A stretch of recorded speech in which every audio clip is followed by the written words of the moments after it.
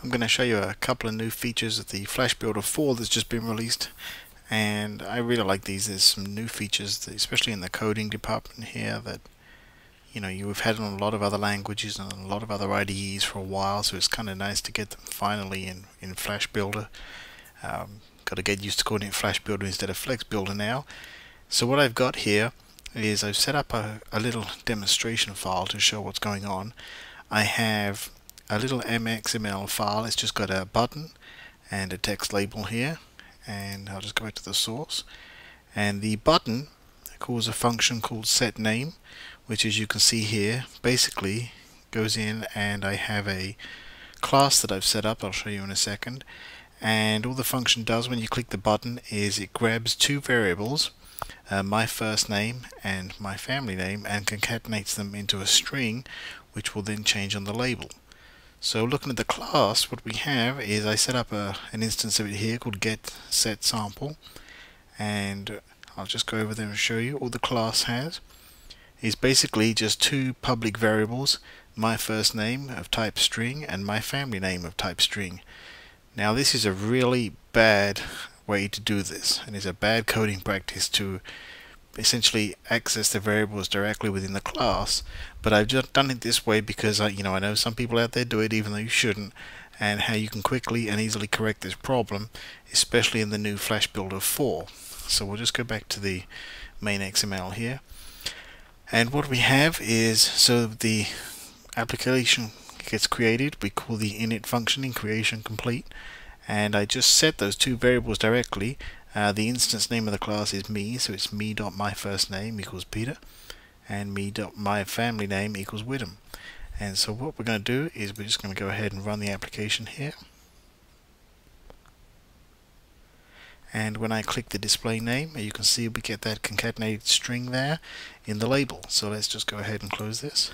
Now let's look at really the correct way to do this to follow proper coding standards and just good practices. So let's go back to getSetSample here, and before I show you the way to correct this problem, I'm going to show you a nice little thing in the refactoring here in Flash Builder 4. What I'm going to do is double click the My Family Name, I'm going to right click, and I'm going to go down to Refactoring here and rename. And what I can do now is I'm actually going to rename that variable there. I'm actually going to call it my surname, and we're going to tell it to update references, and we're going to hit preview. And what's going to happen here is going to go through the whole application, and it's actually going to look, I'm just going to move this window and make it a little bigger here. It's actually going to try and find in the application, in all the files within the application, references to this my family name variable. And what it's showing me here in these two windows is it's saying, if I select the file here, getSetSample.as, which is the class file, you'll see that it's showing me that my family name is going to be changed to my surname. And if I go down to the main XML file and click on it, you'll see there's a few changes here.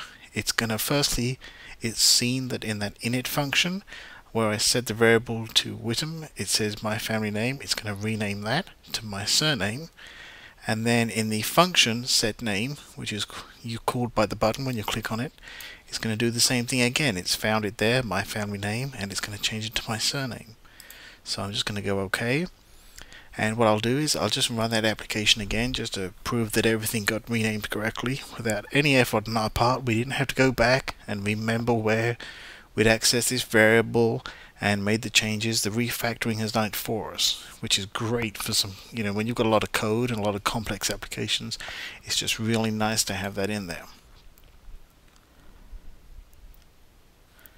So I'll click display name, and you can see it does exactly the same thing. Everything works as expected. Now let's address this problem of bad practices here. So I'm sure this is something familiar to a lot of you out there, and if it's not, you'll have probably heard it before in the development community called getters and setters. And that's really the way that you should access these variables in this class file, in this instance of the class file. And what they do is basically a getter and a setter.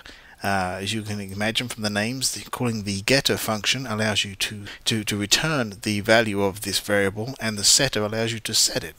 Well, normally before we'd have to go in and set them all by hand, and I'll just show you an example there. You'd create something like a public function set first name, And you'd probably have an incoming string name there, so we'll call it name of type string, and it's not going to return anything because we're actually using this as the setter.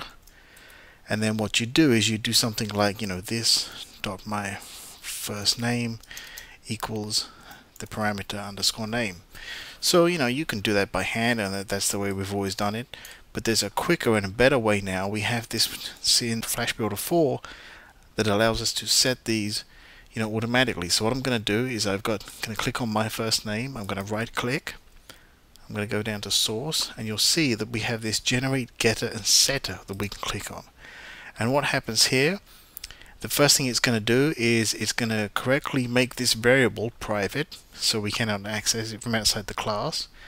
And if we want, we're going to rename it here to underscore my first name. That's fine. And then down here in the getter setter, we can actually set a name.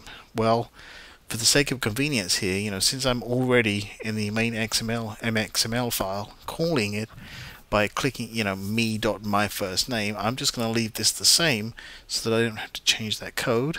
It's going to generate a getter and a setter. Namespace is going to be public, and we can either have it insert before the first method, or we can have it after the last method or after the variable declaration.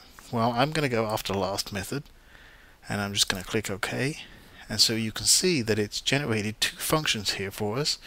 We have the getter, which is get my first name, and it's going to return the value of underscore my first name, which is now a private variable. And we have the setter, my first name, with a value. And what that's going to do is if we send in the value, underscore my first name will now become the value that we send in as the parameter. And because I've kept the same name here, my first name, if we go back and look at the main mxml, I don't have to change this because me.myfirstname and me.mysurname are just fine, because that's the names that we've got here, so I don't have to change anything. So what I'm going to do is I'm going to click on my surname, and I'm going to do the same thing again. I'm just going to go source, generate getter and setter. I'm going to leave all of these the same. Just go OK. I'm going to save that file, and now I'm going to debug the application again. And now when I click display name, it does exactly as it should before. We're following better coding practices, and it's just a nice clean code that we can go back and see in the future. If we reference those variables somewhere else in the application, things aren't going to get screwed up because now we access them via the getters and the setters. So I'll just close that. So that's just a quick rundown there on two of the new really nice features, especially the getter setter feature. In Flash Builder 4, and we'll cover some more in the future.